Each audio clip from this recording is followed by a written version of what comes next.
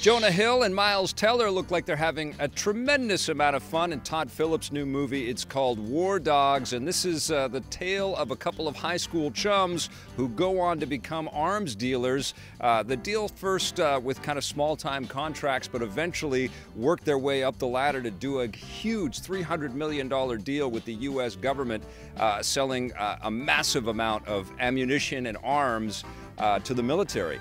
And it's actually kind of a cool story. Some of it is based on what actually happened with a company called AEY. This was a Rolling Stone story that eventually evolved into the beginnings of this movie, and it also became a book. But a lot of stuff has been embellished and fictionalized and sort of crafted for the big screen, and you can kind of tell that this is a movie being stretched apart in a lot of different ways. It's really working hard to entertain in the same way that a Scorsese picture like The Wolf of Wall Street might.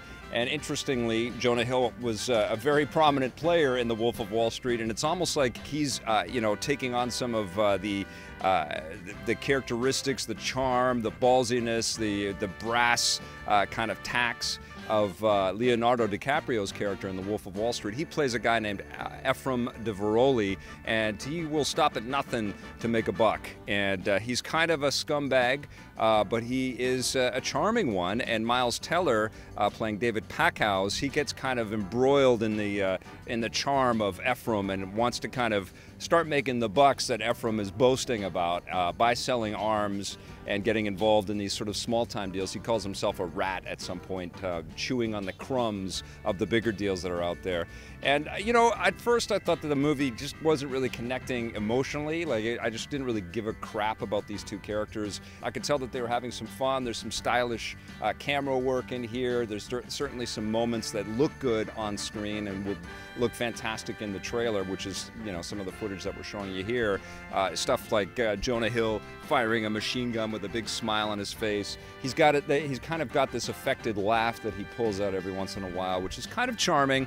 And I was really not digging the movie. I was feeling like, man, this is just not connecting with me. It's trying too hard. Todd Phillips also brought us The Hangover, and I feel like this is or at least one or two of The Hangover. I'm not sure exactly how many Hangover movies he was involved with, but that was a movie series that definitely had its highs and lows, and I feel like this is almost the formation of a new wolf pack with an almost equally audacious story, although, less drunkenness, a titch less drunkenness and debauchery. And it feels a little artificial. It feels like it's kind of out of time, even though they're placing it in the 90s. There's a lot of stuff that looks like, it was kind of lifted off of the cocaine-fueled movies that we've seen in the past from the 80s, which is fine. Obviously everybody's in the movie is also trying to portray something larger than what they are. They're all sort of portraying characters within the story of this thing, trying to be big shots.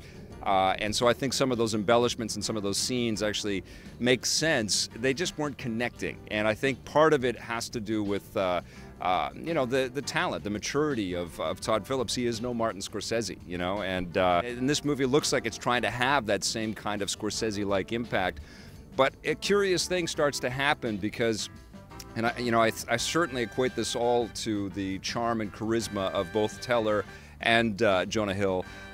It's hard not to kind of fall in love with these dudes, and as the movie progresses, almost Stockholm Syndrome, like, you do start to care about these characters because we're with them for so much of the movie, and they keep doing stupid things, and they keep making deals that are going to go bad and pissing off people that love them.